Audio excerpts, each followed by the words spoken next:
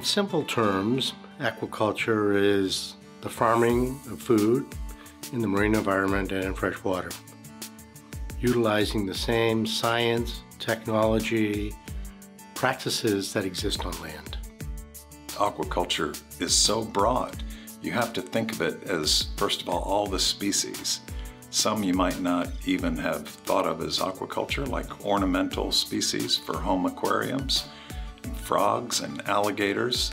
It's not just the catfish and salmon and shrimp that we might think of offhand. It's also seaweed.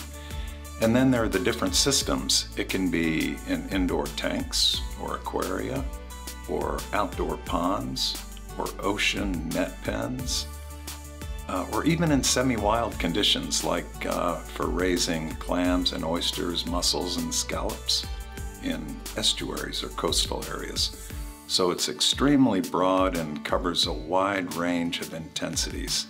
I think people paint the whole aquaculture industry with one broad brush, but in reality, there are thousands of different types of aquaculture species. It happens in locations all over the world. I hear a lot that aquaculture is dirty or it uses too many resources, but you really have to know specifically what type of aquaculture you're looking at. And today's producers, when acting responsibly, can produce a nutritious, healthy food that's good for you and the environment. Seafood is a healthy protein, that it's got good flavor, good taste, good appeal. It's a healthy product, as the biomass in the oceans are pretty well maxed out. Some cases overfished, other cases appropriately managed. But by and large, any increase in supplies of seafood must come from aquaculture. The impacts of aquaculture are actually much less than other terrestrial proteins. They use less feed, less water, and it has a far lower carbon dioxide output. So the impacts of eating more fish are great for the environment. Aquaculture is becoming more and more important because it is the only way to increase our seafood supply. The oceans have reached their critical limit of harvest capacity.